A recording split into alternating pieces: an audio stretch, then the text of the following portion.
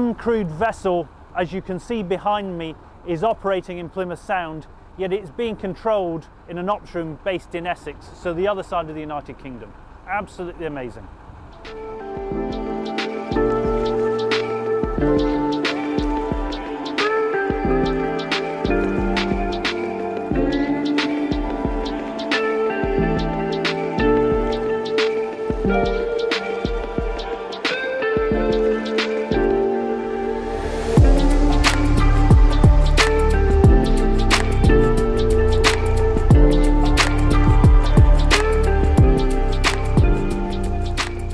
So to have this technology and to get a picture of what's under the sea is amazing, and to do it uncrewed, it's leading on to a much greener world where we don't have to risk seafarers' lives. We can still keep seafarers in the job, but just have them on the shore side. And this project completely proved that is totally possible.